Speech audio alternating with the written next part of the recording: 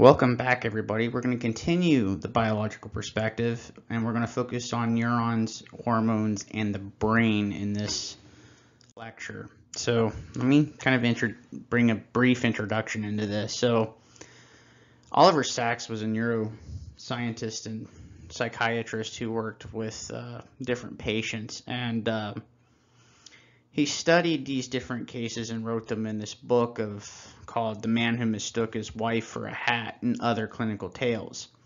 So one such case is Emily D., who was a former English teacher and a poet who had a tumor in a part of the brain processes the expressive qualities of speech, such as rhythm and intonation.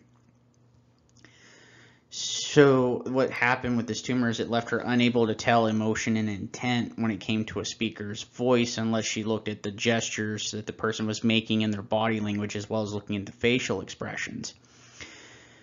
So you could say that she was kind of deaf to those nuances of speech, but she was able to kind of tell liars apart from those who told the truth very easily, because she couldn't be swayed by, say, the verbal theatrics. So she looked at body language and facial expressions in particular.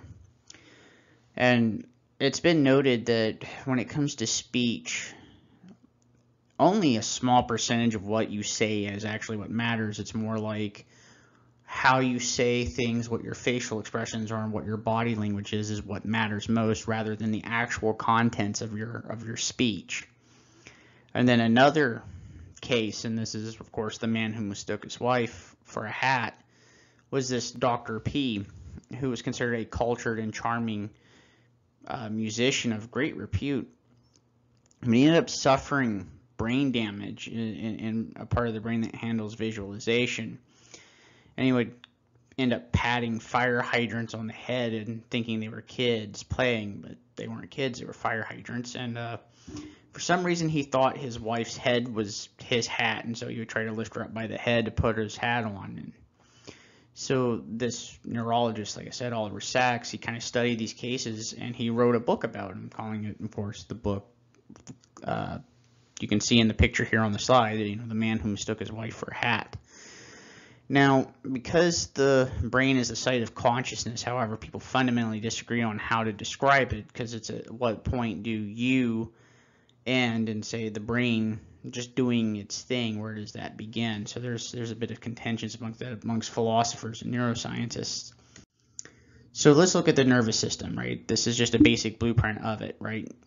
According to the picture, you can see there's the brain and the spinal cord, which makes up the central nervous system, and then apart from that, you have the ganglia and the nerves, and that's considered the peripheral nervous system because it lays outside of the main central nervous system, which is the brain and the spinal cord. So the function of the nervous system is, of course, to gather and process information and produce responses to the stimuli that comes from that information outside the body. They also coordinate the workings of every cell, and even the lowly jellyfish and even the worm kind of have the beginnings of such a basic system. And when we talk about the behaviorists in the next two sets of lectures, we're going to talk about Sokolov and the what he called the orienting reflex, which is the most simple part of learning, which is stimulus response. And you could think of it this way: so what Sokolov did was he had these snails, and he would tap on the snail's shell, and the snail would go inside of its shell, and he'd come out, be tapped again, and go back in, go back out. And you do this for about 15 or 20 more times, and then the snail eventually just kind of stops responding to that. And so Sokolov thought of that as the snail kind of orienting to the stimulus of being tapped on the shell, just kind of oriented or become habituated to it, let's say. And so that's kind of what we're talking about when we say, jellyfish and worms even have a nervous system, or at least the beginnings of such a nervous system. And in simple organisms, their systems typically do little more than like move, eat, eliminate wastes, and respond to external stimuli. But human beings, on the other hand, tend to do more complex things, such as dancing, cooking, reading, playing music, and all of these different things. So scientists have divided the nervous system into two parts. You have the central nervous system, again, that's the brain and the spinal cord, and the peripheral nervous system, which is made up of the ganglia and the nerves. So the CNS, it basically receives, it processes, interprets, and it stores any incoming sensory information and stimuli about taste, sound, smells, color, any pressure on the skin, things of that nature. And it also kind of tends to send messages out to the internal organs, the glands, the muscles. It's like if something's in your way, if you're walking down the street, the CNS will see object in way and send messages to like your legs to jump over said barrier or to step over it rather than just walk right into it. You could think of it that way. And let's see, we talked about the two main components of the CNS, but with the spinal cord in particular, and the reason why it's bolded down there is that it actually is considered an extension of the brain, and it runs from the base of the brain back all the way down the center of the back and acts as kind of like a bridge between the brain and the parts of the body below the neck. So it kind of deals with your legs, deals with your arms and everything below the neck. So the peripheral nervous system handles all the central nervous system's input and output. It contains all the portions of the nervous system and of the nervous system outside of the brain and the spinal cord, right down to the tips of the fingers and toes. That's what the ganglia is for. So you have ganglia that goes all the way down your arm, and it goes so you can do stuff with your hands, or you have ganglia down to your legs, and that's kind of what moves out everything in your feet and your toes and all of that. You can think of the brain without the ability to collect data from the world would be kind of like a radio without a receiver, just be static, just all the time. And of course we don't think in static, or at least I bloody well hope we don't. But in the PNS, or the peripheral nervous system, these sensory nerves that are part of that carry the messages from the special receptors in your skin, your muscles, and other internal and external sense organs, and they send that to the spinal cord, which sends it on up into the brain. And these nerves kind of put us in touch with both the outside world and the activities of our own bodies. Now you have motor nerves, and those carry orders from the central nervous system down to muscles, glands, and internal organs. They enable us to move our bodies about. They also cause glands to contract and secrete substances, which we call hormones, hence why it's part of the subtitle of the lecture about neurons, hormones, and all that good stuff there. And so these hormones, the chemical messengers there. Now scientists have divided the peripheral nervous system into two parts. You have the somatic peripheral nervous system and the autonomic, or the self-governing systems. So the somatic nervous system, it's also called the skeletal nervous system, consists of all the nerves that are connected to the sensory receptors to the skeletal muscles. That's what allows you to move your hand, move your fingers, move your arm. It's what you flex when you're trying to show off, if you like to lift weights and things of that nature. Whereas your autonomic nervous system regulates the functioning of your blood vessels, the glands, the internal organs such as the heart, the bladder, the lungs, the stomach, all of that. It's also what reacts to emotions such as fear. It's what makes your palms sweat and your heart rate increase. All of that is just the autonomic nervous system kind of at work there. So here's the basic blueprint even further, right? So you have the nervous system that's broken down into the central and the peripheral. The peripheral gets broken down into the autonomic and somatic. That's the body and the automatic. Well, the automatic or autonomous nervous system itself gets divided and fractionated again into two more parts known as the sympathetic and the parasympathetic, right?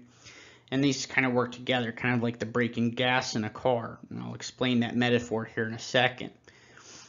And, well, because the gas is to stop, or no, the brake is to stop, the gas is to go. So that's the opposite nature of these two systems. That's why they work in opposite ways to adjust the body to changing circumstances. And we can think of that as also like a Watt's governor, which if you look at the picture down at the screen, in fact, I will take me off here for a second because that shows you what the Watt's governor looks like, right? So the sympathetic nervous system mobilizes the body for action. That's what motivates action to go forward. That's gets your heart rate increased, get your blood pressure up for when you need to, like, say, flee a predator or fight an enemy. But the parasympathetic system acts like a brake. It slows things down until they can revert to normal. And the reason why we say like a Watt's governor is because the faster that thing goes, you're ready for action, so your heart rate's going to increase, your blood pressure is going to increase. But if it slows down and goes the other way because it's getting closed off from whatever the stimuli is, it means the stimuli's gone that got your heart rate up. Well, then it starts to slow everything down, so it's kind of like pumping the brakes in the car. It brings everything back down to its normal level. You could think of it that way. And there's a reason why the Watt's governors are a really good metaphor for that, because, well, there's two representations of the mind if you're interested in cognitive science, and that's the computational, what would you say? That's the computational representation of the mind. And so what that means is that the mind's like a computer. You just have input coming in and output going out, and kind of like that. Whereas the mind, like a Watt's governor, that's partially metaphorical due to embodied cognition, because if your cognition's embodied, then you have to act out what you think, and so you have to have more energy to react to a stimulus, so you're going to have more input coming in a faster rate, so your heart rate's going to increase and things of that nature and slow it down, just like a Watt's governor does. So you can think of it that way. So there's three types of nerve cells. There's sensory neurons, there's relay neurons, and then there's, of course, the motor neurons. I couldn't remember that right off the top of my head, so I kind of had to pop out for a second. So the blueprint that we just described provides a general idea of the nervous system's structure, but there's some details here, and so we're going to talk about these neurons. The nervous system is made up of thousands, if not millions, of neurons, which are held in place by glial cells, and that's, of course, the Greek word for glue. So these glial cells greatly outnumber the neurons, but they also provide the neurons with nutrients, it insulates them, and it removes cellular debris whenever they undergo apoptosis, and these neurons, these nerve cells, die. Now, many neuroscientists suspect that the glial cells also carry the electrical and chemical signals between the parts of the nervous system, and that these signals somehow influence the activity of neighboring neurons. And we're going to talk about what that means here. So a neuron has three main parts, three main components. You have dendrites, you have the cell bodies, and then you have the axons. And they look like branches of a tree, and of course the word dendrite means little tree also from the Greek language. They act like antennas, receiving messages from as many as 10,000 other nerve cells and transmitting these messages toward the cell bodies. Now, the cell body is shaped kind of like a sphere or a pyramid, and they contain the biochemical machinery for keeping the neuron alive. It also decides when and if a neuron needs to fire. That it means to transmit a message from one neuron based on its inputs that it's received. Now, the axon, which is from the Greek word that means axle, transmits these messages away from the cell body to the other neurons, or to muscles, or to glands, and they vary in size from 0.004 of an inch to a few feet long. So many axons, especially the larger ones, are insulated by a surrounding layer of fatty material called the myelin sheath, which is derived from those glial cells that we talked about. This covering is divided into these different segments that make it kind of like the links of a sausage. Like if you go to the butcher shop or anywhere else and you can buy link sausage where they're all connected together. And I didn't mean to hit the mic there, so I apologize for that.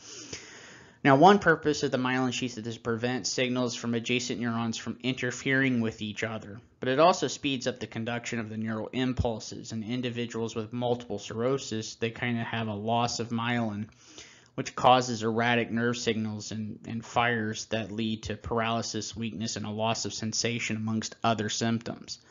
Now, in the peripheral nervous system, the fibers of individual neurons, axons, and sometimes dendrites are all collected together in these bundles called nerves. You could think of them as lines in a telephone cable. If you've seen a telephone cable and you strip off the outer insulation, then you have all these individual wires that are kind of laid into that. So you can think of it that way. Now, the human body has 43 pairs of peripheral nerves, and from nerves, each pair is on the left side of the body and the other is on the right. And most of these nerves either enter or leave the spinal cord. And these 12 pairs in the head or the cranial nerves connect directly to the brain itself. So let's see here. Now, until recently, neuroscientists thought that neurons within the central nervous system, they couldn't reproduce or regenerate after an injury. The assumption that there were no CNS neurons that arose from infancy, or what if cells in the brain or spinal cord were damaged, they couldn't be fixed, or that got tossed out the window. And that's because animal studies have shown that if you sever an axon in the spinal cord, it can regrow if you treat them with certain nervous system chemicals.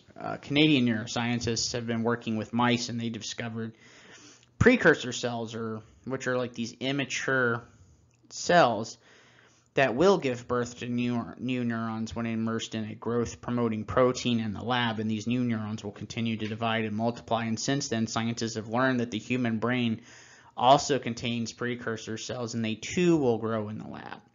And what's even more amazing about that is that rodents and monkeys also have these precursor cells in areas of the brain associated with learning and memory that continue to divide and mature through adulthood. So now research into the brains of elderly people who have died of cancer shows evidence of that same process. Now, animal studies have also shown that we can have some control over the process. And we do that by engaging in physical and mental exercises that promote the production and survival of those cells. You could think of it as being in line with the old saying of use it or lose it. So it can atrophy and you lose it. So I thought that was pretty interesting. Now, a lot of information on this slide. Neurons do not directly touch each other end to end, but instead they're separated by these minuscule spaces called synaptic clefts. And so that's where the axon terminal of one neuron nearly touches the dendrite or the cell body of another, and the axon terminal, the cleft and the covering membranes of all of that of the receiving dendrite, is called a synapse. And because neuron axons have hundreds or even thousands of terminals, a single neuron may have a synaptic connection with many other cells, and as a result of this, the number of communication links in the nervous system runs in the trillions or perhaps even in the quadrillions. So it's not exactly unreasonable to say that there's more connections in the human brain than there are observable stars in the universe. You could think of it that way. So when we're born, most of these synapses haven't yet formed, but during the first 15 months of life, there is an explosion in new connections. And during the course of life, axons and dendrites continue to grow, and tiny bump-like projections on dendrites called spines increase in both number and size, resulting in new, more complex synaptic connections. And just as new learning and stimulating environments promote the production of these new neurons, they also produce the greatest increase in synaptic complexity. So scientists refer to this brain's remarkable flexibility as plasticity. And plasticity may explain how people with traumatic brain injuries make many remarkable recoveries. One example being that people who have a stroke and lose the ability to speak end up speaking normally within a few months, and that's because the brains have a great plasticity about it because it's very flexible. Now, neurons speak to one another in some cases glands and muscles and what's called an electrical or chemical language. And so when the cell is stimulated, a charge in electrical potential occurs between the inside and the outside of the cell. The physics of this process involves the sudden momentary inflow of positively charged sodium ions across that cell's membrane, followed by an outflow of positively charged potassium ions. And what happens when they mix is this electrical voltage, or what's called an action potential, is produced and produces the electrical current or the impulse. Now, if an axon is unmyelinated, The action potential at each point in the axon gives rise to a new action potential at the next point. Thus, the action potential moves down the axon to the next point like fire kind of traveling down a fuse. If you've ever seen like the old Bugs Bunny cartoons, you have like the little TNT thing with the little wire out to light the fuse, and it just kind of goes along before boom, it blows up. However, in myelinated axons, the process is a bit different. Conduction of a neural impulse under the sheath is impossible, in part because the sodium and potassium ions can't cross into the cell's membrane except at the breaks or the nodes between the little links or the myelin sausage there. Now, when the impulse reaches the axon's terminal button, like tip, it has to get to the next cell across the synaptic cleft. At this point, synaptic vesicles in the tip of the axon terminal open up and release what's called a neurotransmitter to carry the impulse. And we'll talk about the neurotransmitters. What they are is they're chemical substances that are released by transmitting neurons at the synapse, and it alters the activity of the receiving neuron. When they reach the other side, the neurotransmitter molecules bind briefly with the receptor sites and special molecules in the membranes of the receiving neurons. They fit these sites like a key. You can think of it as like everything's fitting together into a lock. And when the changes occur in the receiving neuron's membranes, the ultimate effect is either excitatory or positive ionization, or an inhibitory or negative ionization, depending on which receptor sites have been activated. But what any given neuron does at any given time depends on the net effect of all the messages being received from the neurons. Only when the cell's voltage reaches threshold does it fire. Thousands of messages, both excitatory or inhibitory, may be coming down the cell, so the neurons have to average them out, but how that happens isn't obvious or necessarily understood, and the message that reaches the end step depends on the rate at which the individual neurons are firing, how many of them are firing, and the types of neurons that are firing, and where they're located. So it's not a matter of how strongly they fire, because it's either it does or it doesn't. You could think of that like a switch. It's either the switch is on or it's off. There's no in between. There's no dimmer there. The light's either on or it's off. Now, the nervous system house would remain forever dark and lifeless without chemical carriers such as neurotransmitters. Neurotransmitters make it possible for one neuron to excite or inhibit another. And neurotransmitters exist not only in the brain but also in the spinal cord, the peripheral nerves, and in certain glands. Though the effects on the specific nerve circuits, these substances can affect their moods, they can affect memory, and well-being in very different various ways, with the nature of the effect depending on the level of the neurotransmitter and its location. Now, while the number of known and unsuspected neurotransmitters increase, here are a few of the better known and understood neurotransmitters and some of their effects. So serotonin's the big one, right? That neuron is involved in sleep cycles, your appetite, your sensory perception, your temperature regulation, pain suppression. Of course, the most well-known effect is on mood, because if you have low serotonin, then you're depressed and anxious, and so that's why you would be prescribed an SSRI or a reuptake inhibitor, so that way you still have enough serotonin in the brain to increase your mood, so that decreases depressive symptoms and depression, and also decreases anxiety. You think that way. Dopamine affects neurons that are involved in voluntary movement, learning, memory, and emotion. Acetylcholine affects neurons involved in muscle action, cognitive functioning, memory, and emotion.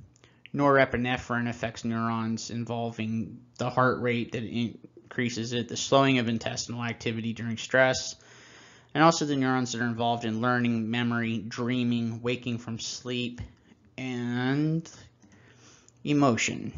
GABA, or gamma aminobutyric acids, function as the major inhibitory neurotransmitter in the brain, so that's what inhibits and slows down your heart rate and things of that nature after the norepinephrine increases things.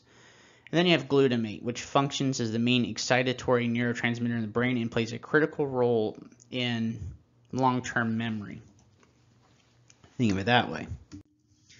So the harmful effects that can occur if neurotransmitter levels become too high or low, well, as I just discussed, extremely low serotonin and norepinephrine are associated with severe depressive disorders, such as major depressive disorder. Abnormal GABA levels have been implicated in sleep and eating disorders along with convulsive disorders.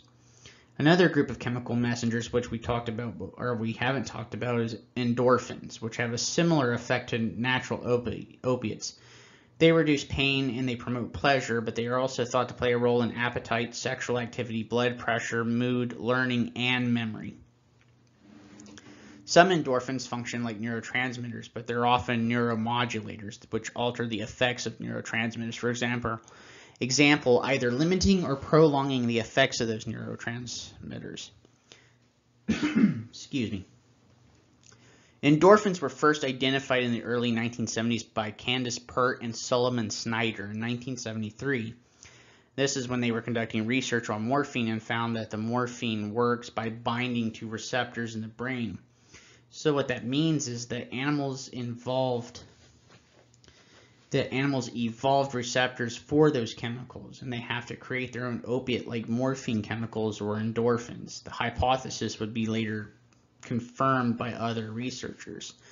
Endorphin levels seem to shoot up when an animal or human is afraid or under duress. That's not an accident, by the way. By making pain tolerable in situations, endorphins have given species in a huge evolutionary advantage. Like when an organism is threatened, it needs to do something fast. Pain can hinder that process. You could think of it as like this: when a mouse stops to lick a wounded paw, it becomes the cat's dinner. So that mouse has to ignore the injured paw until it can get away from the cat. Because I don't imagine being eaten by a cat. I wouldn't say that's what a mouse sets out to do. Endorphins are also linked to pleasure of social contact. For example, when young puppies, guinea pigs, and even chicks are injected with morphine or endorphins, they'll either show more or less distress when separated from their mothers, and when those receptors are blocked, they cry more. The findings seem to suggest that endorphin simulated euphoria motivates children to seek affection and cuddling. So you can think of it that way. So we're going to talk about communication in the nervous system and the chemical messengers in the nervous system, right? So hormones, which make up the third class of chemical messengers, are produced primarily in the endocrine glands, and they're released directly into the bloodstream, which carries them to organs and cells that might be farther from the point of origin.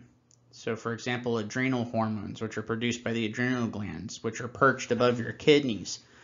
They're involved in stress and emotion, and these hormones will surge if you're laughing at a funny movie, if you're worried about taking an exam, or if you've got somebody chasing after you because they're going to beat you up. Now, the outer part of each adrenal gland produces cortisol, which increases blood sugar levels and boosts your energy, but they also produce epinephrine or adrenaline and norepinephrine. These hormones activate the sympathetic nervous system, which increases one's arousal level and prepares them for action. So you could just say that hormones like norepinephrine and adrenaline, basically they're predicated on stimuli that you need to react to in the fight or flight response. That's the right way of thinking of that. You have melatonin, which is secreted in the pineal gland, which is deep within the brain. It promotes sleep and it circulates your circadian rhythms, which is your sleep-wake cycles that happen within a 24-hour period. The circadian rhythms are controlled by a biological clock. Biological clock and overall coordinator located in that tiny teardrop-shaped cluster of cells called the suprachiasmatic nucleus, or the SCN, which is located in the hypothalamus. Now, melatonin also seems to promote sleep. So when you go to sleep in a darkened room, your melatonin levels fall, and you wake up in a lighted room, the melatonin levels rise. So animal studies suggest that information about light and dark reaches the pineal gland through the neural pathway that leads from the back of the eye. And through that suprachiasmatic nucleus, or the SCN, and onto the pineal gland. Interestingly enough, in some blind people who lack light perception, the normal melatonin cycle is absent. And so as a result of that, they are more prone to suffer from insomnia and other sleep disorders. Sex hormones are secreted by tissues in the gonads. That's the testes in males and the ovaries in females. And also in the adrenal glands. This occurs in both sexes, but in differing amounts and proportions in males and females after puberty. Androgens, the most important being testosterone or masculizing hormones, produced mainly in the testes, but also in the female ovaries and in the adrenal glands. But males obviously have more testosterone than females do.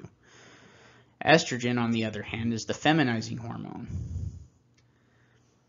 And it brings on the physical changes that females experience at puberty, such as development of the breasts, onset of menstruation. It influences the menstrual cycle course. And progesterone contributes to the growth and maintenance of the uterine lining in preparation for egg fertilization, among other functions. Researchers are also studying the involvement of sex hormones in the non-reproductive, non-sexual realms, such as sex hormones and in their effect on memory.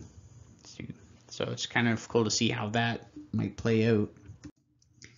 So now we're going to map the brain. As you can see from the picture there, the brain is very, very complex. Because you have the premotor cortex, the Broca's area, the prefrontal cortex, the left cerebral hemisphere, the primary auditory cortex, the pons, the medulla oblongata, the spinal cord. I'm going to remove my video here for a second so you can see the cerebellum, the optic radiation, the primary visual cortex, the gustatory area, the parietal lobe, the primary somatic sensory cortex, the motor cortex, and of course the premotor cortex. So you kind of see we went all the way around the brain. So this is considered the main room of the nervous system house. It's the brain. It's the little, what they call the gray matter between your ears. And as amazing as that is, that walnut-shaped glob of tissue that looks like the growth has gotten out of hand is responsible for such thing as writing Hamlet, discovering radium, inventing the paperclip.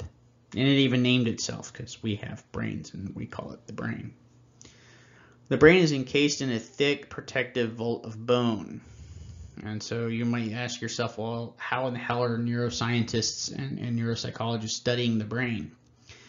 Well, one approach is to study patients who've had part of the brain damaged or removed because of injury or disease. Another is called the lesion method, which is damaging or removing sections of the brain in animals and then seeing what happens. But I can tell you right now that the way the ethics boards run, you can't really do that anymore. You can't just go around stirring brains with a stick and, like, say, a house cat or a dog and then sit back and watch what happens and expect to get any funding for it. In fact, there's this old joke that we used to talk about when I was in biology, funnily enough. It was, what do you get when you cross a cow with an octopus? And the most common answer would be a cow that could milk itself. But the actual punchline is that the ethics committee will take your funding away from you. So it's not as funny as I thought it would be, but there you go. So the brain can also be probed with devices called electrodes, and some electrodes are coin-shaped and are simply pasted or taped onto the scalp, and they detect the electrical activity of the millions of neurons in the brain in particular regions. And they're widely used in medical diagnosis and research. The electrodes are wired up to a machine that translates the electrical energy from the brain into these wavy lines on a moving piece of paper, visual patterns on a screen. And that's why the electrical patterns of the brain are called brain waves. Different wave patterns are associated with sleep, relaxation, mental concentration. And the brainwave recording is also called an electroencephalogram, or an EEG. And it is useful but not very precise because it reflects the activities of many cells at once. Listening to the brain with an EEG machine is like standing outside a sports stadium. You know there's something happening there, but you're not quite sure what it is. And fortunately now, computer technology can be combined with an EEG to get a better picture of what's going on as far as brain activity goes and the patterns associated with specific events and mental processes. The technology to get a clearer picture of the brain and those processes And the technology, basically what it does is it suppresses all of the background noise, leaving only the patterns of electrical responses to the event that's actually being studied. To be even more precise in the information gathering, researchers can use a little electrodes that are like needles. They're very thin wires, and sometimes they're hollow glass tubes that can be inserted into the brain itself, either directly in an exposed brain or through tiny holes in the skull. Only the skull and the membranes around the brain need to be basically need to be numbed through anesthesia. And paradoxically, the brain itself, which possesses all the sensation and feeling, feels nothing when it's touched. Therefore, a human patient or animal can be awake and feel no pain during any sort of procedure that deals with its brain. Needle electrodes can both record electrical activity in the brain or can actually stimulate areas with the brain with weak little electric pulses. Weak electrical pulses, which when certain areas are stimulated, there are specific sensations or movements that can result from those. And these needles can be so fine that they can be inserted into actual single individual neuron cells, which is actually pretty cool. Now, since the 1970s, even more amazing doors to the brain have been opened, such as the positron emission tomography, or the PET scan. It goes beyond anatomy to record biochemical changes in the brain as they're happening in real time, which is pretty cool. And so one type of PET scan takes advantage of the fact that nerve cells convert glucose, the body's main fuel, into energy. And so now the PET scans were originally designed to diagnose abnormalities and have provided evidence that certain brain areas in people with emotional disorders are either unusually quiet or unusually active. There's this one, I cannot remember his name, but he studied psychopaths through PET scans. And the interestingly enough, people with psychopathic personality disorder, which is a subset of antisocial personality, if you put them in a PET scan, you give them all kinds of different stimuli, such as things that evoke emotion, such as fear or anxiety, empathy. All of these things, the amygdala is kind of where those emotional responses are kind of how that's where they're formed at, is in the amygdala in the frontal lobe of the brain. And what has happened is when you look at people that with psychopathy, the amygdala is unusually quiet. It's almost like that part of the brain doesn't even work. And what was interesting is the gentleman even took a scan of his own brain as a control and come to find out that he has the same brain activity as most psychopaths. But the guy's never committed a crime. In fact, he's a neuroscientist.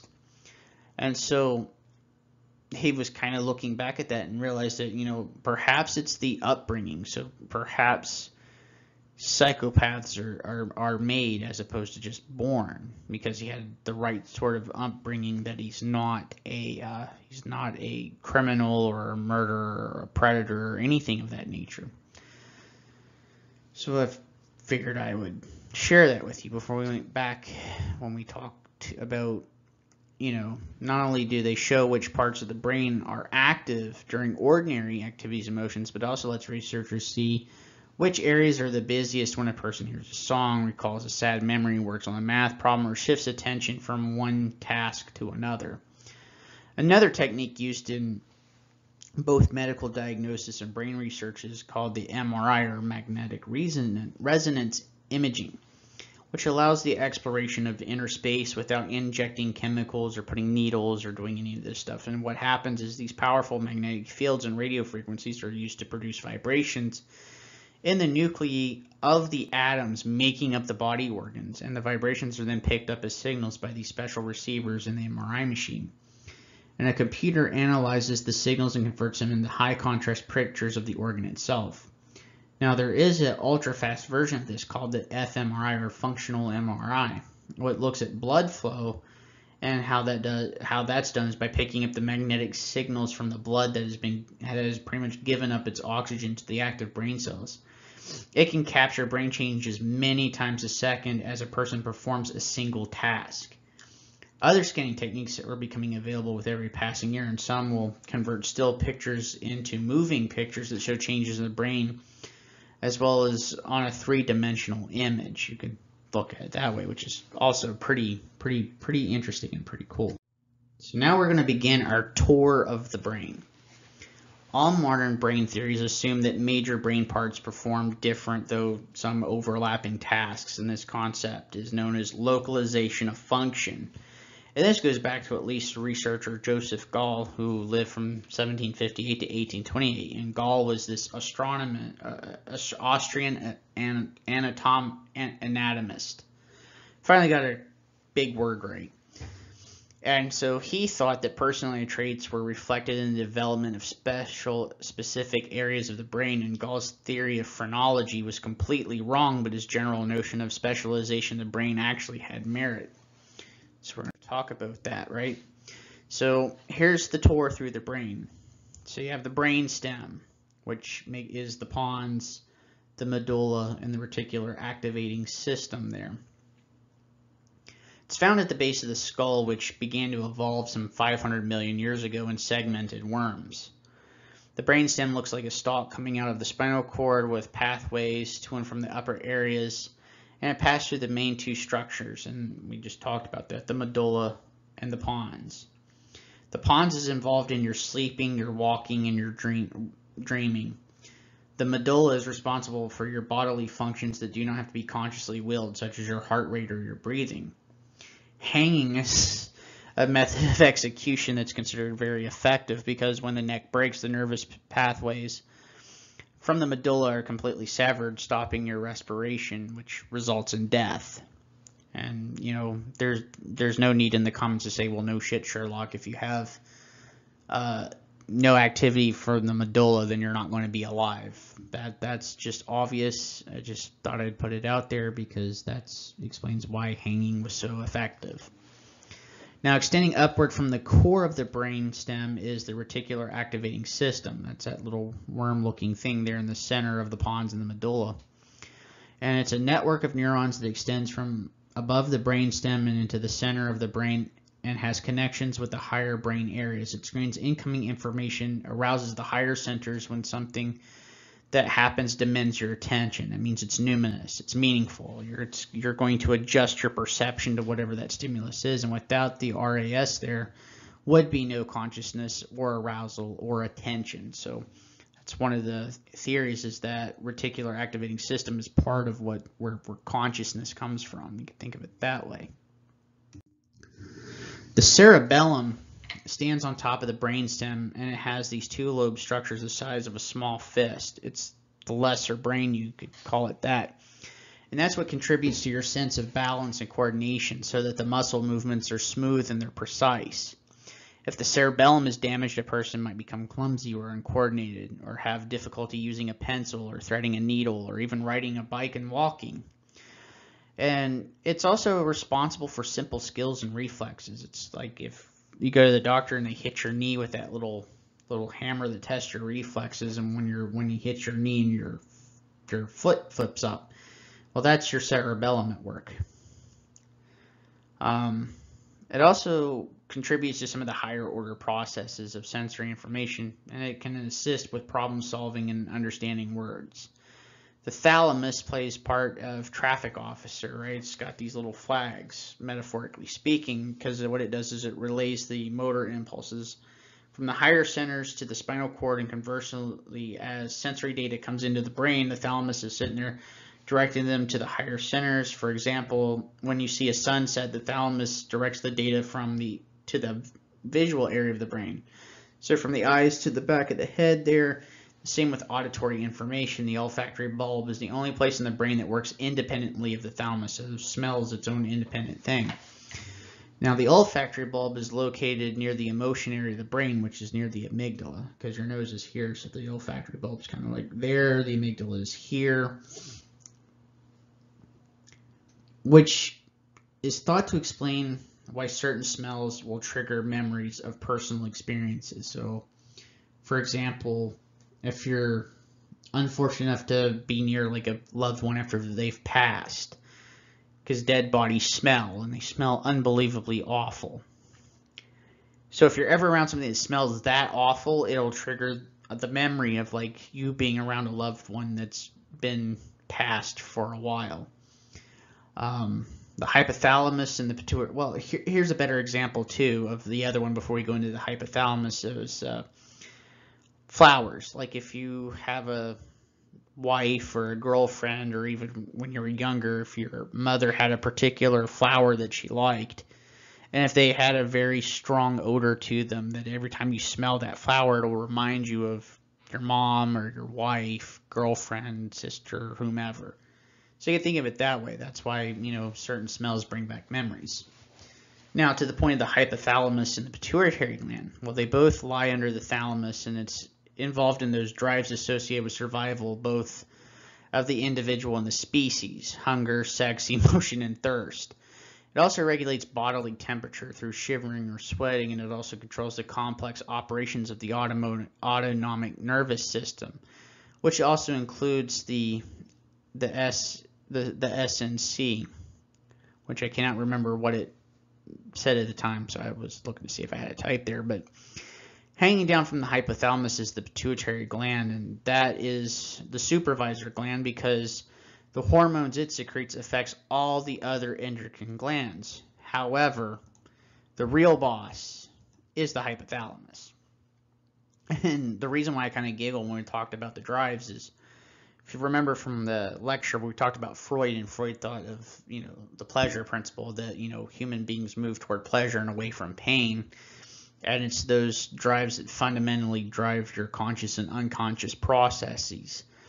And this is before we got into the more complex neuroscience that we have today. So it's kind of interesting how Freud is a neurologist and a physiologist, and his method of psychoanalysis and drives, it just kind of comes together in a way that you wouldn't think about unless, you know, you were really thinking about like Freud and his thinking and the way that he approached the mind. So I thought that was kind of interesting that just kind of popped in there, so I thought I'd share that with you guys. The limbic system is a set of loosely interconnected structures that has many connections to the hypothalamus. These structures tend to be the border between your higher and your lower parts of your brain. Some anatomists include the hypothalamus into the limbic system as parts of the thalamus as well as part of the thalamus in that limbic system, although the usefulness in speaking of the limbic system as an integrated set of structures is still being disputed and argued. The limbic system is heavily involved in emotions such as fear and rage. Many years ago, James Olds and Peter Milner found pleasure centers in the limbic system by training rats to push a lever in order to get a buzz of electricity delivered through the tiny electrodes in their limbic system. Some rats would press that bar thousands of times an hour for 15 to 20 hours at a time until they collapsed from exhaustion, and when they revived, they went back to the bar. And then when forced to choose, these hedonistic rats would choose the electrical stimulation over food, water, or even a rat of the opposite sex making provocative mating gestures. Today, however, researchers believe that brain stimulation activates the neural pathways rather than discrete centers, and that changes in neurotransmitter, and it seems that changes in neurotransmitter neuromodulators and their levels are involved in that. You could think of the rodent as cocaine addicted, that it would rather have the electrical impulses as a stand-in metaphor for cocaine. So it's going to be like, oh, well, there's food, but I'd rather have the pleasure. Or I don't care about the female rat. I would rather pull this lever and get the electrical equivalent to, say, a high from cocaine. One limbic structure that is important in psychological functions, and we talked about this before, is the amygdala, which is responsible for evaluating your sensory information, instantly determining its emotional importance, and contributing to the initial decision on whether to approach or withdraw from that person or situation. So this is where you could look at negative and positive emotion as what motivates your approach or withdrawal responses. For example, the amygdala quickly assesses danger or threat, And that's a good thing, because otherwise you could be standing on the street asking, is it wise to cross now, while at that very moment a large truck is hurtling towards you. The amygdala's initial reaction may be overridden by an accurate appraisal from the cerebral cortex. That is why you may jump with fear when you feel a hand on your shoulder in the dark, but the fear subsides when the cortex registers the hand as belonging to a friend with a sense of humor. And that might be why you stop before you decide to just pull back and punch them in the nose. Now, if there's damage to the amygdala or the cortex, emotional abnormalities can and will manifest themselves. A rat with a damaged amygdala may forget to be afraid when it should be. I don't think that's necessarily right, and I'll tell you why. The natural state of a rat is not to be just calm. The natural state of the rat is to be afraid, but realize that it's not going to die at that moment. That's why if you take a rat, say, out of its natural normal habitat, and say you put it in a new cage, well, the rat's going to sit there and shake for a second, and then it's going to sniff a little bit, and then it's going to kind of move a little bit, and then it's going to stop. It's going to sniff around a little bit. So you're taking it out of its known territory into this unknown, unexplored territory of the new cage, and then it's going to engage in exploratory behavior, but it stops and pauses, because as it moves forward, it's like, well, okay, I'm safe, not dead yet, we're good. And then we're going to continue to explore a little more, and then try to expand that explored territory more and more and more until the cage is fully explored, rather than, so it's not that the rat just decides to forget being afraid if it damaged the amygdala. It just kind of like, I guess you could say, it stops to caring about whether or not it's going to die at any given second. You can think of it that way. And in a person, that you have the same problem of being afraid when they what I can't remember what this says. It has the same problem of being afraid when they should be, or to fail to recognize the fear in others. And that kind of talks about psychopathy. For example, they don't show fear to fear-inducing stimuli, and because they fail to recognize the fear in others, then they don't register or understand that their actions can actually be harmful of someone else. You could think of it that way. So continuing our tour through the brain, another limbic area is the hippocampus, which is called that because it must have reminded somebody of a seahorse, because that's what the name means. Now, one of the main tasks of the hippocampus is to compare sensory messages with what the brain has learned to explore about the world. And when these expectations are met, the hippocampus tells the reticular activating systems, which is the brain's arousal center, to cool it, to pump the brakes. Because it wouldn't exactly be very useful if your alarm bells went off every time you heard a bird chirp or every time a car whizzed by you. So the hippocampus kind of mediates how a person reacts to order and chaos. And I'll explain where I got that from here in a second. So what that means is that when the expectations of the world are not being met, your alarm bells are going to go off. However, they're silenced when the person is found in order, or where the expectations of the world are being met. And the hippocampus is also called the gateway to the memory, because it plays a major role in the formations of some types of memories. For example, it enables humans to form spatial memory to aid in navigating in the world or navigating their environment. So I'm going to cut off my video here for a second. So what I have here is Jordan Peterson's map of the regeneration of stability from the domain of chaos, as he calls this. So you could look at it as your primary functioning in the world, your mode of being as your being in the world. And typically what you're doing is you're moving from what is, or an undesirable present, toward an ideal of what should be, or an ideal future.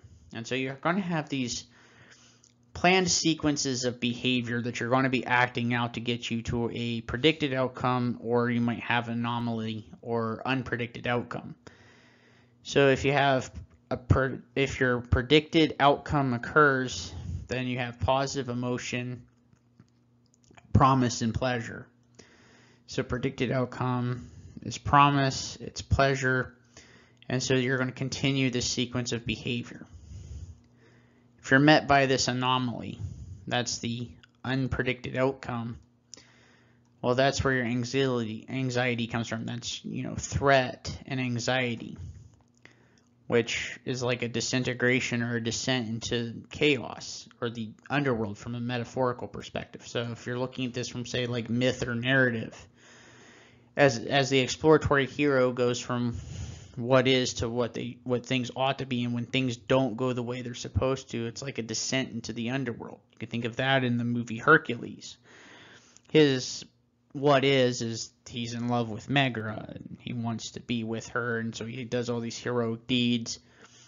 But the anomaly, the unpredicted outcome, is she was actually working for Hades. And of course, I'm referring to the Disney version of Hercules for this, because I think that's the one we're the most well known. And so that's threat and anxiety because he feels betrayed. And of course, Hades takes Megra and takes her into the underworld. And so Hercules decides to descend into chaos into the underworld. Taking the fact that she actually really did fall for him, and it wasn't just abstract betrayal, he reintegrates this information and decides to plan out a new sequence of behavior. That's he's going to rescue her from the river Styx. He predicts to be successful, and he actually is, because right before the fates could cut the cord of his life, because of his heroic deed, he becomes immortal and attains his godlike status. And so that's a predicted outcome, that's promise, that's positive emotion, and he continues that sequence of behavior, and he gets his ideal future, that what should be.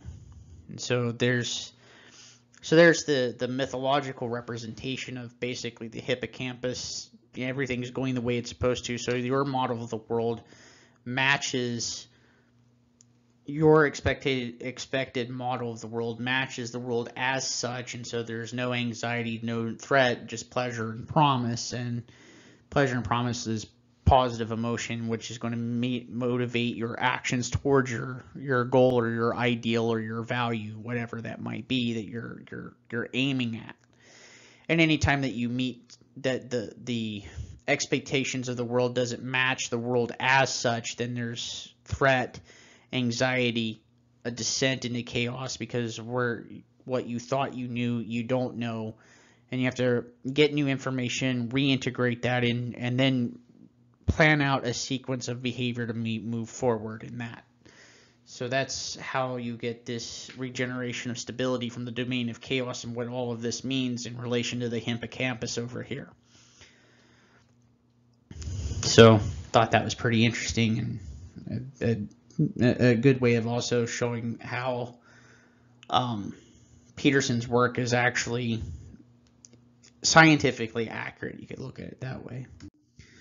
So you have the cerebrum and the cerebral cortex. It's the largest part of the brain, and it looks like cauliflower. However, this cauliflower is also where the higher forms of thinking happens to take place, and the complexity of the human brain circuitry far exceeds that of any computer in existence. And much of its complicated wiring is found within this structure. So compared with many other creatures, we humans may be ungainably feeble and thin-skinned, but our well-developed cerebrum enables us to overcome these limitations and creatively control our environments. Or, muck it up according to the environmentalists. I had to put a little dig in there at them on that. But the cerebrum is divided into two separate halves, or cerebral hemispheres, that are connected by a large band of fibers that we call the corpus callosum. In general, the right hemisphere is in charge of the left side of the body, and the left hemisphere is in charge of the right side of the body. The two hemispheres are known to have somewhat different tasks and talents, and this phenomenon is called lateralization.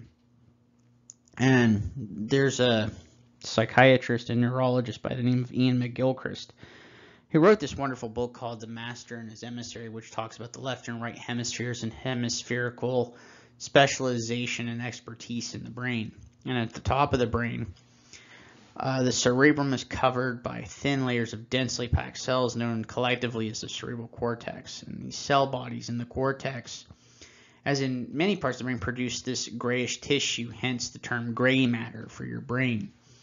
In other parts of the brain and the rest of the nervous system, long myelin-covered axons prevail, and they provide the brains with what's called white matter. So your white matter is actually the myelinated parts of your brain, while your gray matter is the unmyelinated cells in the brain. You can think of it that way.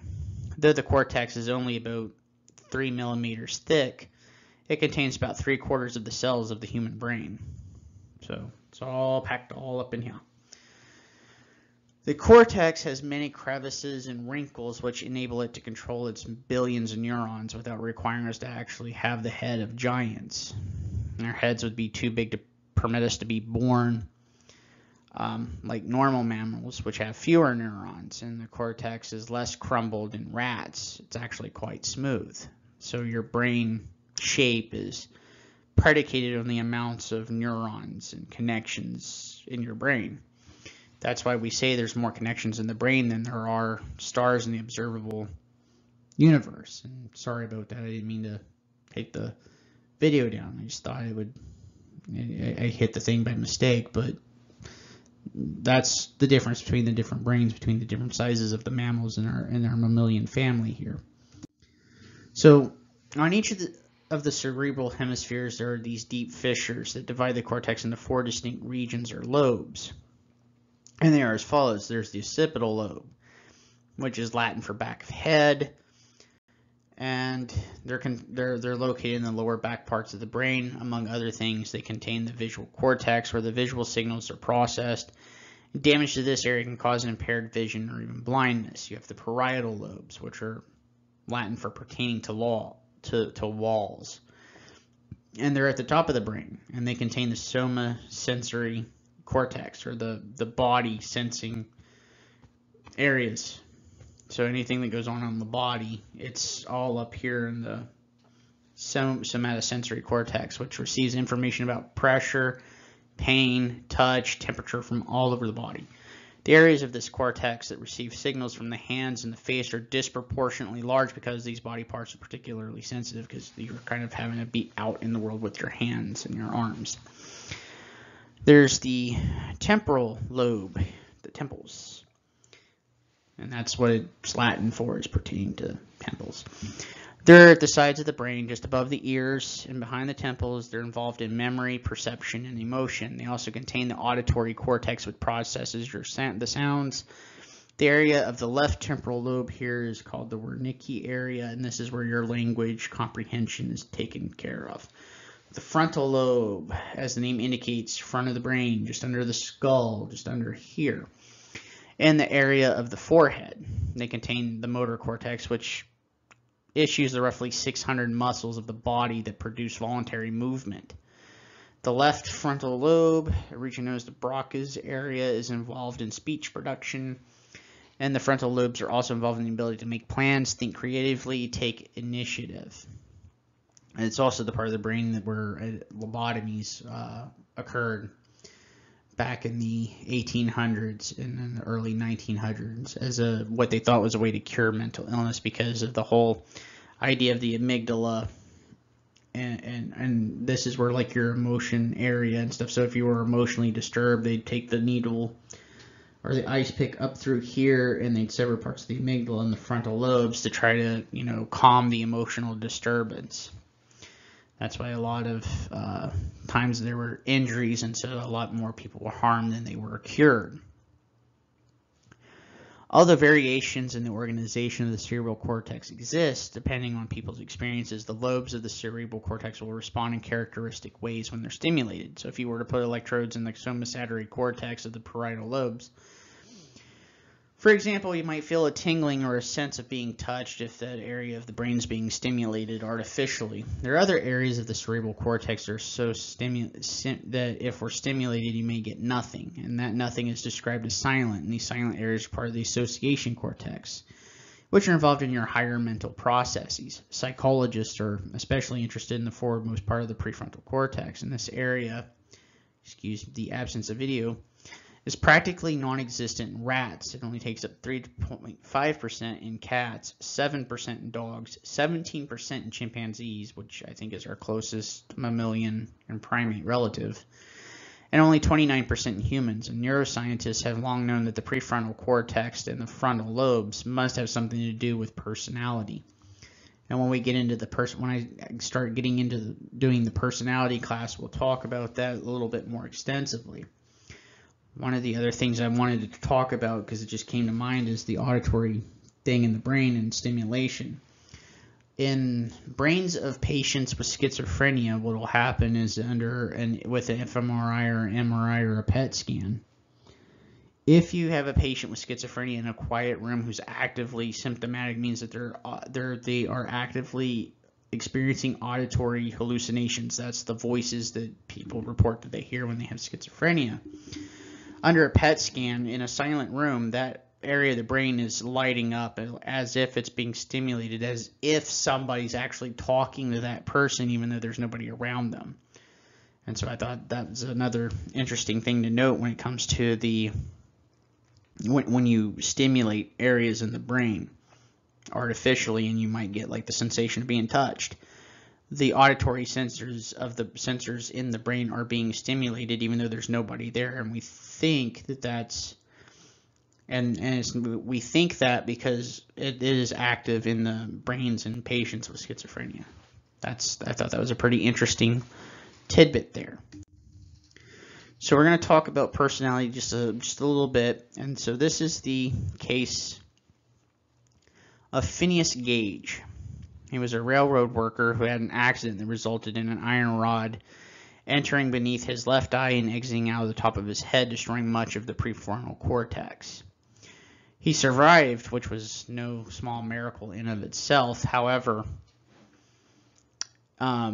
his friend said that he was no longer the same person. The Phineas Gage that he was died when that went through his brain, because he was apparently he was a very agreeable and conscientious, friendly guy. So he was very polite, compassionate, worked hard.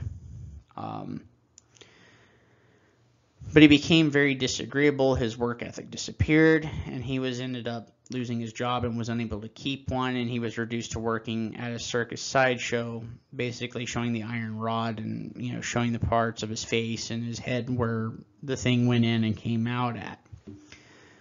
This sad case suggests that parts of the frontal lobes are involved in social judgment, rational decision making, the ability to set goals, and to make and carry through with those plans to get those goals. And then that goes back to the amygdala and the frontal lobe and personality, and how if there's no activity whatsoever, it correlates to the studies done in brains of psychopaths. So you could basically see here that under normal circumstances, people are pretty agreeable and they're pretty conscientious. But even people with antisocial personality disorder, because they don't have any concern for the safety of themselves or others, they break laws, they have no care for boundaries, they're emotionally dysregulated, they're easily able to get in fights, easily angered, and psychopaths are the same way, and they have no fear, and they're very callous and exploitative and predatory. So you can kind of see how parts of the brain kind of correlates to certain traits of in personality. So from a Big Five perspective, like I said, compassion, politeness, that's trait agreeableness from a Big Five perspective, conscientiousness and industriousness. Well, industriousness factors into conscientiousness. The other aspect is orderliness. So it looks like at least two traits from the Big Five are associated with the frontal lobes, but being creative, like we talked about in the last slide, it looks like all five of the traits are particularly going to be part of the front lobe of the brain, and depending on your experience, your biological temperament, all of that's going to be predicated in what makes your personality. But going back to Gage's case, it illustrates that observing social convention and ethical behavior takes both knowledge of the rules and intact specific brain systems. Russian psychologist Alexander Luria, and he was the one that I think Sokolov, who came up with the orienting reflex, he studied under Alexander Luria, and we'll talk about him when we get into the behaviorists. Studied many cases of those with damaged frontal lobes and how they lost the ability to govern their ability to do a series of tasks in the proper order and to stop doing them at the proper time. So, for example, someone with brain damage in the frontal lobe, if you gave them sandpaper to sand down a piece of wood, they would continue doing it and wouldn't stop until like the wood was sanded down to essentially nothing. Lurie was also the one that came up with the idea that you have this model of the world in your head and it had to match the model, the world as such. And that goes back to the hippocampus and the order and chaos thing. And if you want to know more about that, you can go to Jordan Peterson's Maps of Meaning. Or no, it's not Maps of Meaning. It's I want to say it's the Personality and its Transformations, where he talks about the orienting reflex. No, it is the Maps of Meaning lecture. That's correct. It's actually Maps of Meaning, and he talks about that. So I may, at the end of this lecture, put a link to Jordan's Maps of Meaning lecture, so because he talks about Alexander Luria and Sokolov. Now, some researchers believe that damage to the prefrontal cortex caused by birth complications or physical abuse in conjunction with a lack of love and other environmental stresses may account for some cases of criminally violent behavior. A study of more than 4,000 boys followed from birth to age 18 found that those who became violent offenders had experienced two risk factors: birth complications that damaged the prefrontal cortex and early maternal rejection. Although 4.4% of those boys had both risk factors, the boys accounted for 18% of all violent crimes committed as that sample as a whole. So one question you can ask is, should violent individuals who have prefrontal cortex damage be responsible for their actions, and what treatment or punishment should they receive?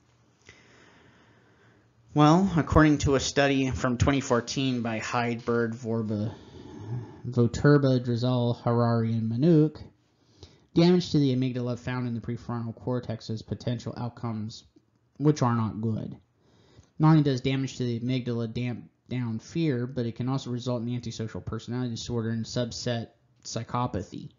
Antisocial personality disorder is characterized by aggression and antisocial behavior such as violating the rights of others. And when you add psychopathy to that mix, you get characteristics of behavioral traits such as superficial charm, deceitfulness, callousness, lack of empathy, and remorse. And most psychopaths meet the diagnostic criteria for antisocial personality, but not all people with antisocial personality meet the criteria for psychopathy. That's what the psychopathy checklist revised is for. It's a 40-item inventory, and you have to score like a certain amount to even be diagnosed with psychopathy or psychopathic personality. Now, the violent behavior associated with antisocial personality, that means that the people with this disorder, they ignore, they infringe the rights of others, and may also break the law, often from early childhood, have experienced neglect and abuse. And so they expect that this is the way the world is, and they tend not to have any remorse or regret for their actions, including fighting, cheating, stealing, and other antisocial behaviors, because they see those acts in themselves as survival tactics. So going back to the subset of APD or ASPD, and that's psychopathy. They're defined by a cluster of interpersonal, emotional, behavioral characteristics, which include impulsivity, grandiosity, callousness, lack of empathy. But the core feature of psychopathy is early emerging, severe, persistent antisocial behaviors, which are often described as immoral, such as committing acts of violence against others. Psychopaths also show a profound lack of guilt or remorse for their actions. So the societal cost of psychopathy is largely high, and in large part due to immoral and often criminal acts committed by these individuals with the disorder, because psychopaths are frequently incarcerated for their immoral actions. Thus understanding the factors that contribute to immoral behavior in psychopathy would have significant benefit for society and for psychopaths. And, because according to Sam Harris, psychopaths are irrational and all of that, but that gets into a strange philosophical debate that we might have to cover later, or might have to be covered in a different class, because there are some schools that think of morality and immoral behavior and psychopathy to be extremely rational, because they can intellectualize why they do the things they do. Because why not be for yourself? Why not only be interested in your own self-interest, and why not the hell with other people?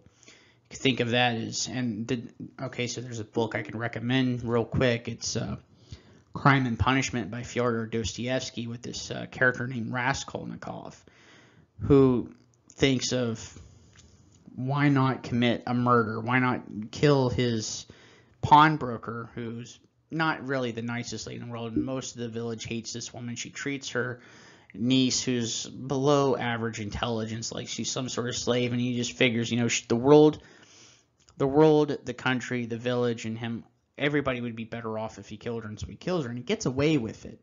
However, Raskolnikov, after the murder, is not the same person. He's racked by guilt and remorse, and he kind of goes into this delirium about it because his conscience won't let him be. And he ends up confessing to the crime and gets shipped off to Siberia, but he said that the punishment that he underwent by his own conscience was worse than any punishment that the village people could that they could have sentenced him to. That going to Siberia was not as bad as the pangs of his own conscience. But again, that's a debate for another time. So we can talk about the two hemispheres of the brains. And so the subtitle of this, of course, is Split Brains, a House Divided. So in a normal brain, the two halves, they kind of communicate with one another through this valley called the corpus callosum. So the bundle of the fibers that connects them, whatever may happen on one side of the brain, is instantly flashed to the other side. Now you might ask the question, well, what happens if the two sides are cut off from one another? Well, in 1953, Ronald E. Myers and Roger W. Sperry took the first steps toward answering this question by severing the corpus callosum in cats. They also cut parts of the nerves leading from the eyes to the brain. Normally, each eye transmits messages to both sides of the brain. However, after the procedure, the cat's left eye sent information only to the left hemisphere, and the right eye sent information only to the right hemisphere. Now, at first, the cats didn't seem to be affected by the procedure at all, but by observation, these two guys, Sperry and Myers, showed that something profound actually did indeed occur. Because what they did was they trained these cats to perform tasks with one eye blindfolded. For example, a cat can be trained to push a panel with a square on it to get food and ignore a panel with a circle on it with their left eye blindfolded, but when the blind was switched onto the right eye, they acted as if they had never been taught the trick at all. So it's like one half of the brain knew something and the other half of the brain didn't know that. Now, in all the animal studies, ordinary behavior such as eating and walking around remained normal. Encouraged by this finding, a team of surgeons decided in the 1960s to sever the corpus callosum of patients with extremely debilitating epilepsy. In severe forms of the disease, disorganized electrical activity spreads from the injured area of the brain to other parts. However, the surgeons thought, well, if we cut off the connection between the two halves of the cerebrum, that it may stop the overflow of electrical activity from one side to the other, therefore greatly reducing the severity of the symptoms of epilepsy. At least that was their thought process on that. And so to understand this research, you kind of have to understand how the nerves connect to the eyes of the brain. So if you look straight ahead, everything on the left side of the field of vision is processed on the right half of the brain, and vice versa. Everything on the right is processed in the left. And this is true of both your eyes. So I'm going to go ahead and do my wonderful marking here. So you can see the visual field is separated here. So you have the left field and you have the right field. So you have your eyes here and here. Let's just make this as disturbing as possible. So you have this eye here. You have this getting processed all over here. And you have this side of the eye, all this is getting processed over here. Same thing, this side of the eye gets processed all over here. And this side of the eye gets processed all over here. So there's specialization on the, that goes from the optical lens to the retina, the optic nerves, the chiasma, which is this thing right here. This is where the nerves kind of all go and separate. And then you have your visual cores here and here. So you can see the specialization is pretty right there. So now we get into the question of dominance between the hemispheres, because dozens of people have undergone the split brain operation since the 1960s. So research on the differences between the hemispheres has also been done on individuals who have intact brains. Using electrodes and brain scans, it was discovered that all right-handed people and many left-handed people all process language mainly in the left hemisphere of the brain. Contrary to popular belief, people are not left or right brain. That's just an exaggerated oversimplification of how the brain's hemispheres actually work. Both hemispheres fundamentally will cooperate together in normal brain functioning. So the basis of this perception that the two cerebral hemispheres code semantic information in different ways. Right hemisphere mechanisms are highly sensitive to distant, unusual semantic relations, while the left hemisphere mechanisms are strongly focused on few closely related word meanings while suppressing distant, unusual meanings. So what does that mean from a chaos and order perspective? Well, order is, again, like where things are going the way you exactly want them to. Chaos is when the things you are doing are not working in a way relation to how you want them to. So the left hemisphere, that's this hemisphere of the brain, is considered to be where you process order, as it does suppress the unusual meaning. So it says, okay, well, this is chaos. It's unexplored, it's unknown, it's unusual, so we need to block that out and focus on what we do know. Whereas the right hemisphere is thought to be where you process the chaos. The distant, unusual stimuli is characterized by chaos, by the idea of unexplored territory. And so the right and left hemispheres kind of work together in sorting that out. Now, one of the amazing things that the brain does is remember that it can do things. So what are the physiological processes when you remember your first kiss, or how to knit a sweater, or even learning the anatomy of the brain itself?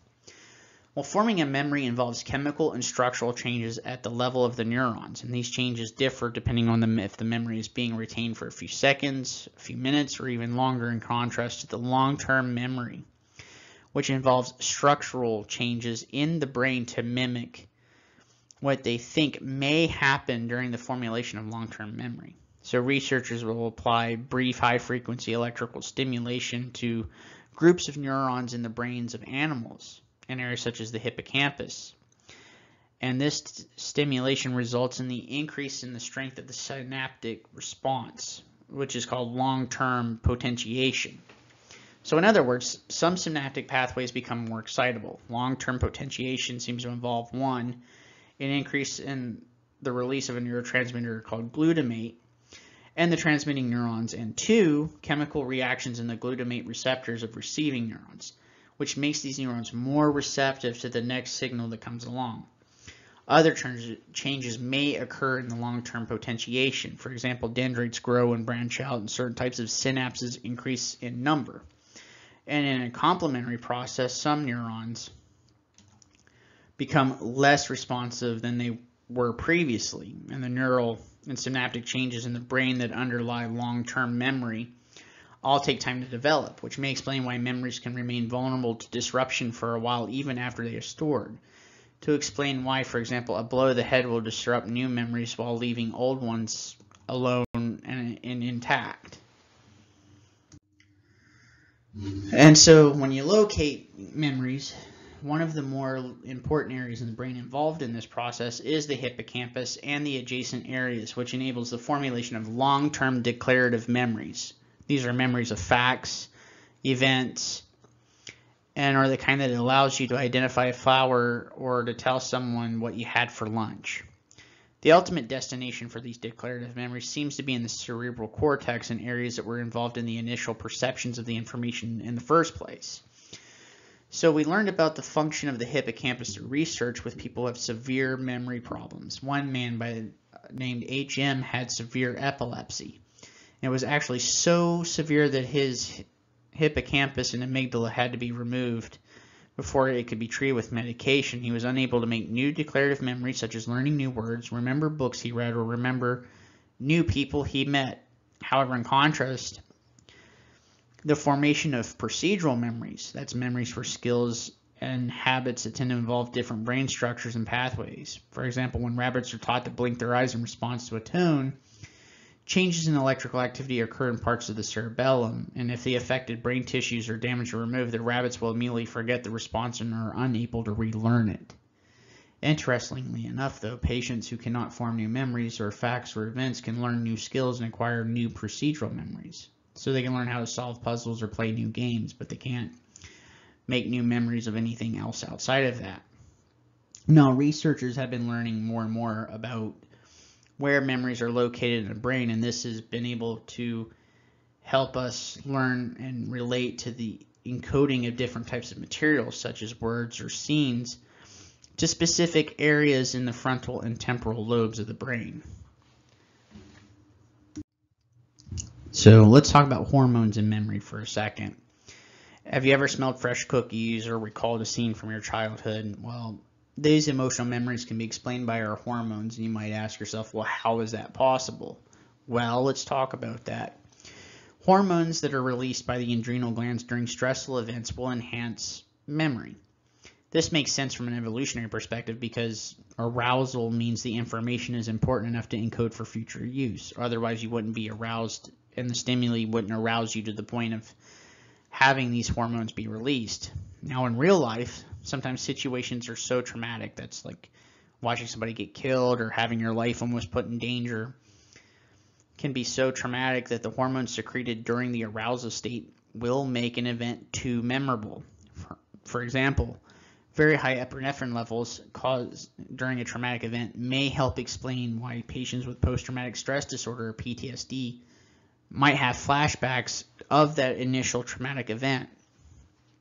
And so research has been undertaken to see if medication that blocks hormones, especially after a traumatic event occurs, may actually prevent the development of, say, post-traumatic stress or even acute stress disorders.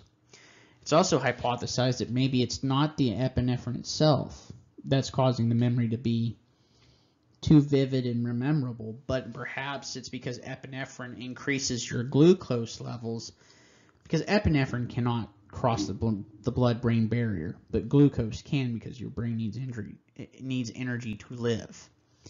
So perhaps it's the glucose that enhances the memory either directly or indirectly, or maybe even alters the neurotransmitters' effects. But here's an interesting experiment we can talk about. Healthy elderly people were asked to fast overnight. One group was given a saccharin-laced glass of lemonade and the other group with glucose-laced lemonade. Both groups were asked to complete recall taped messages. This single blind study showed that the elderly people who drank the glucose-laced lemonade actually showed a boosted ability to recall the taped messages 5 to 40 minutes after hearing it when compared to the saccharin-laced lemonade group. Because saccharin is not really sugar. It's a false sugar. It's a sugar-like alternative, but it's not like sugar. So it's not something that your brain really is going to take part in, unlike glucose that it actually needs, if that makes any sense. And so we're going to talk about why we sleep and the biology of sleeps and dreams, especially if you're and the reason why I think this is pretty cool is some clinicians will,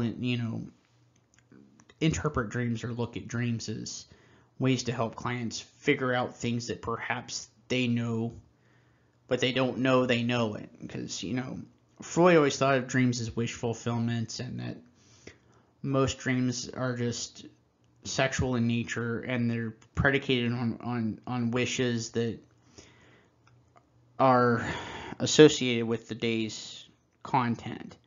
Whereas Jung thought of the dream as your brain trying to tell you something. Your unconscious mind is trying to tell you something, and the reason why dreams are distorted, unlike Freud thinking there was an internal censor trying to keep that information from you, Jung thought that was the brain doing the absolute best it can, or at least the mind doing the absolute best it can.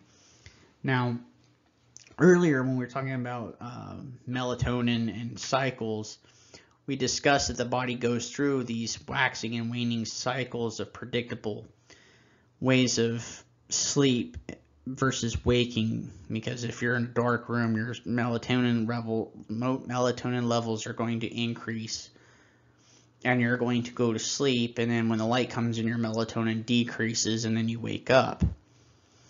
So perhaps the most perplexing cycles are that of sleeping and wakefulness. So for example, one of the obvious reasons that we need sleep is a timeout period to rest. That's where our cells kind of eliminate waste products, cells repair themselves, your immune system strengthens. Because if we don't get enough sleep, our bodies kind of operate abnormally. For example, proper immune functioning declines with sleep deprivation. You might see increase in psychotic symptoms, or you might have a brief psychotic episode because you've been sleep deprived. That's what happens with people with bipolar 1. If they become manic and they go without sleep for a few days, then you become manic with psychotic features. Sleep deprivation that lasts 4 days, it's more than just quite uncomfortable. Animals, forced sleeplessness can lead to infections and eventually death, and the same is true for humans. It's also necessary for normal mental functioning. After loss of even a single night's sleep, mental flexibility, creativity, attention all tend to suffer. Chronic sleeplessness, high levels of cortisol, which is the stress hormone, may damage and even impair the brain. And after several days, people begin to show psychotic symptoms such as delusions and hallucinations. And so here's this nice little graph that talks about the different waking and sleeping stages. So until the early 1950s, little was known about the physiology of sleep. However, there were breakthroughs in the laboratory of Nathaniel Kleitman, who at the time was the only person to solely research sleep. And it was his graduate student, Eugene Azernsky, who had the tedious task of investigating eye movement in sleep. His hypothesis was that eye movements were slow. However, to his surprise, and to the surprise of the lab in general, eye movements are actually quite rapid. Using the EEG to measure the brain's electrical activities during sleep, it was found that there were changes in brainwave activity in those rapid eye movements. So, as a result of that research, we now know about rapid eye movement, or REM sleep. And it alternates with periods of fewer eye movements, or what we call non-REM or NREM sleep, in a cycle that occurs every 90 minutes or so. So periods of REM sleep will last anywhere from a few minutes to an hour, but the average is about 20 minutes in length. And when we first get into bed, as we relax, our brains give off alpha waves, which looks like a regular slow rhythm at a high amplitude, but gradually they slow further down and you drift into the land of Nod. Gotta love those metaphorical references. And you pass through the 4 stages of sleep, one deeper than the last. And so the examples are here to the right. So that's what your brain looks like when you're awake.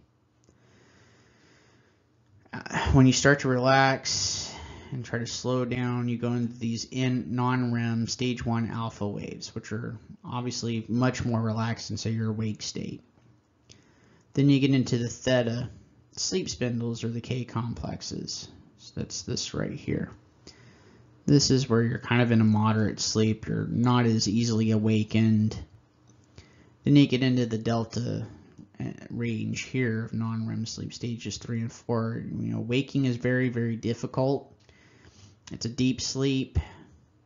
And then what happens down here is you get this rapid eye movement sleep here, and this is where dreaming tends to occur, is right there. So we'll go through the stages here. So stage 1, that's where your brain waves become small and irregular. You feel yourself drift on the edge of consciousness. It's a light sleep, and if wakened, you might recall any fantasies or images that you might have. Stage 2, your brain emits occasional short bursts of rapid high peaking waves called sleep spindles. Minor noises aren't going to disturb you, most likely. Stage 3, in addition to waves characteristic of stage 2, your brain occasionally emits delta waves. They're very slow waves with high peaks. Your breathing impulses slow down, your muscles are relaxed, and you're going to be difficult to wake. It's kind of like the sleep of the dead, let's put it that way. Delta waves will take over in stage 4. That's considered a deep sleep. It'll probably take some vigorous shaking or a very loud noise like thunder crashing really loud to awaken you. Oddly, though, that if you walk or talk in your sleep, this is when it will happen. And so that's So these sequence of stages here kind of take anywhere between 30 and 45 minutes, and you kind of move back up and down between 4 and 3, and then 2 to 1, and at that point, about 70 to 90 minutes after the onset of sleep, after you go to bed, something peculiar will happen. Instead of going into stage 1 and then wakefulness, you enter what's called REM sleep, which is characterized by facial twitches and your eyes move about rapidly under your eyelids. And the brain is extremely active in REM sleep, yet the body is limp as still. This is why they call it paradoxical sleep, because your mind's going all over the place, but your body's like going asleep. Or your body stays asleep still and all of that. And this is when you're most likely dreaming. And so REM and non-REM sleep will continue to cycle back and forth throughout the night, with stages 3 and 4 becoming shorter and shorter in duration until they disappear completely, and the REM periods tend to get longer and closer together. And this pattern is why you're probably dreaming when the alarm is going off, because there is no standard regular cycles at all of these either. They vary from individual to individual. But the purpose of REM sleep, again, is kind of up for debate. So, for example, neuroscientists think that when you're dreaming, what you're doing is that's where you're encoding all of the information that you're processing for the day, right? Because it's well known and documented that if you study for, say, a couple hours, you go take a nap, and then you go study again, you're going to remember more information than if you try to cram everything in like 6 or 7 hours. Nobody studies for 6 or 7 hours. The most I can manage any given intellectual endeavor is maybe 2 to 3 hours at best before I'm tired. So if anybody says they study for 12 hours, they're full of it. Then Freud talked about dreams as, wish fulfillments. All of your wishful thinking during the day kind of manifests itself in the dreams and might lead you to some unconscious the material that's unconscious that might talk about like your childhood and things of that nature.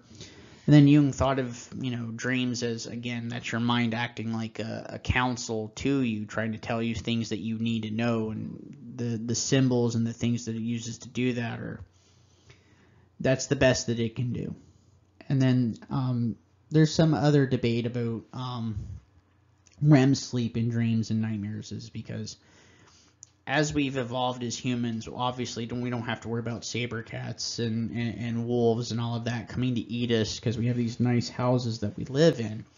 And so it's kind of a way for our bodies of dealing with those leftover stresses. It's a way of saying, reliving those anxieties that our ancestors had. I think it's something like that.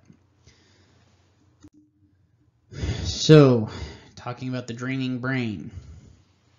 And so this is we're going to talk about all kinds of things here. So, why do images of dreams arise? Well, we discussed the psychoanalytic views on it a bit when we discussed Freud and Jung in those lectures. However, in this slide, we're going to stick to the biological level of analysis rather than psychoanalytic. Again, most theories on dreaming have been psychologized by Freud. Remember, he thought of dreams as wish fulfillments, most often sexual or aggressive. Others theorize that dreams help us deal with complex emotional preoccupations of waking life, such as anxieties regarding your relationships, work, sex, health, exams.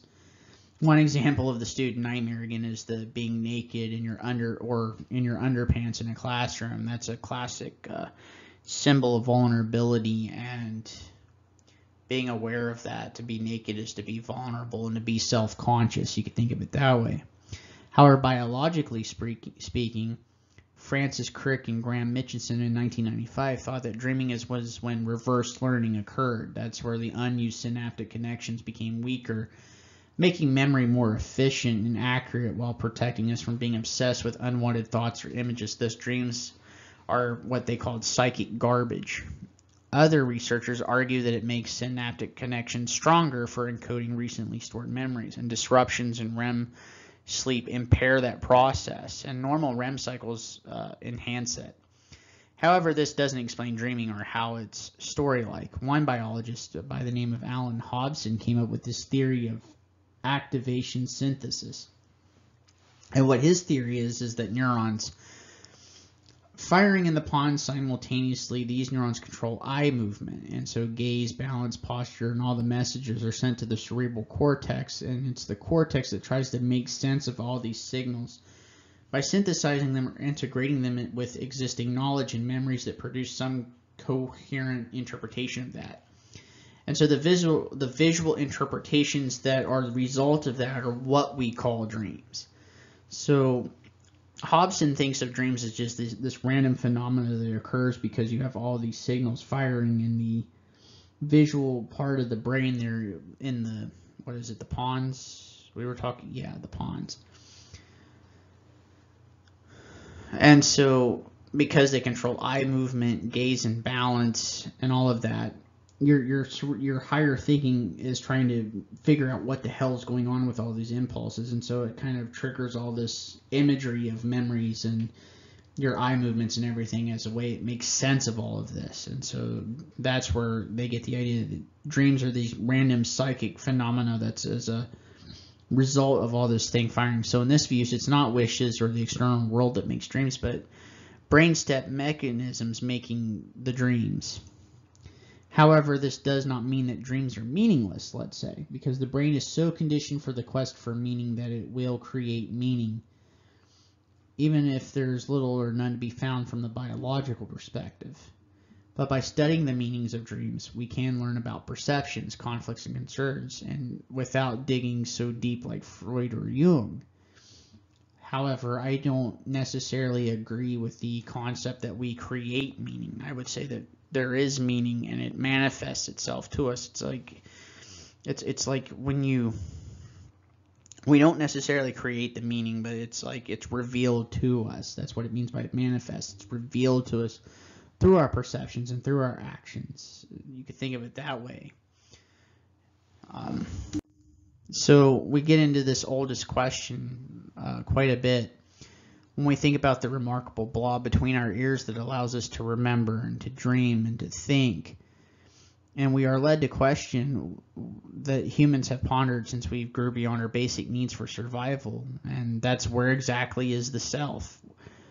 So when you say I'm feeling unhappy, your amygdala, the serotonin receptors, and the other parts of the brain are all active, but who exactly is the I that is feeling? And this is kind of where we go into the theology and the theological realm and the philosophical realm of things. Most religions think they solve this problem with teaching the idea of the immortal soul or the self existing apart from the brain. However, neuroscientists believe that the mind is a matter of matter. Some may have a personal belief in a soul, but look at the mind, consciousness, and self-awareness can be explained in physical terms such as the product of the cerebral cortex. The idea that the brain consists of modules and the self is just this illusion is constant with many Eastern religious and spiritual beliefs. Buddhism, for example, sees the self as this collection of thoughts and feelings and perceptions and concepts that shift and change over time. So you could say that the Buddhists look at the self as a personality because it is the collection of thoughts, feelings, and perceptions. But it's also embodied in action. Even in this day of technology and understanding neural systems, what precisely is responsible for our sense of self and where it's precisely located, we don't know. So I guess you could answer this question in the comments if you want, and that's, well, what do you think about where the brain and the self? Are they together? Are they separate? Or is it something completely different that we just don't know? And so I think that would be an interesting thing to talk about. All right, so here's our references to this. If you enjoyed this lecture, please like and subscribe and hit the notification bell below. I do have my playlist of podcasts that you can also listen to as I talk to different people about different things. I just recently started putting those on video. But yeah, again, in the comments, you can tell me what you thought about this lecture. You can even answer that question about where do you think the self and the brain and all of that, where they're together and where they're separate, and share that. All right, guys, thank you so much, and I hope you enjoyed the content that I have provided to you.